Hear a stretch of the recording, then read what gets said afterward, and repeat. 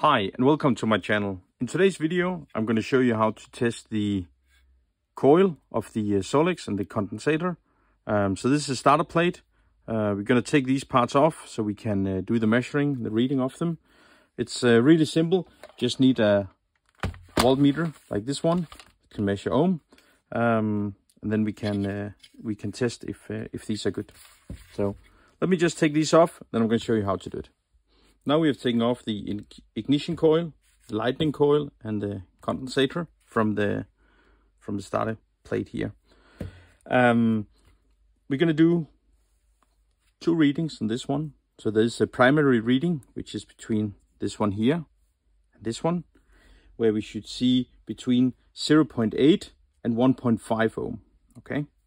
Then there's the secondary reading, which is between this one here and this contact point here. This contact point is the one that is in contact with your spark plug cable, and on that reading we should see between 2 and 3 k ohm, so 2 to 3,000 ohm. So to start with, the first measure we're going to do is the primary contact point. So we're going to put this one at 200 ohm, and then we're going to see what it's going to do.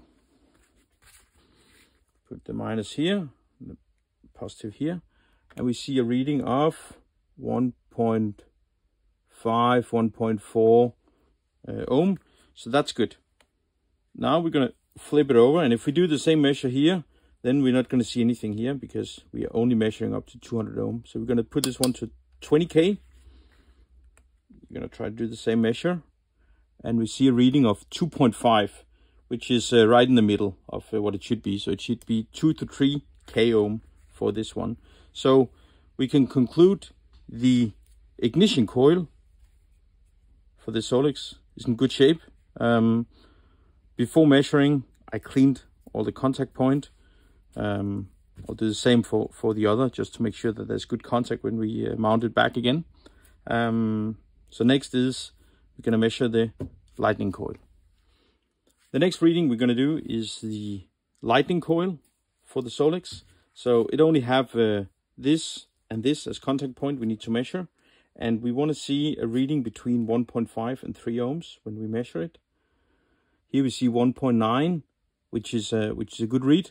So we can conclude that the lightning coil is also in good condition. The last thing we're going to test is this capacitor. I'm going to show you in a second when I put this one back on my starter plate.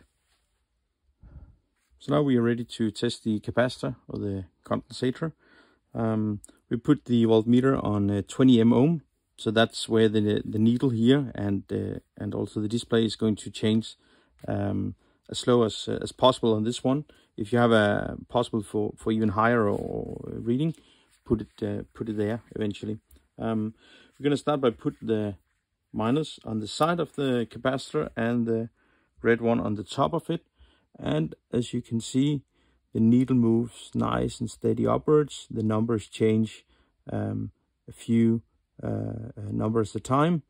Really nice reading. This is what you want to see on your capacitor.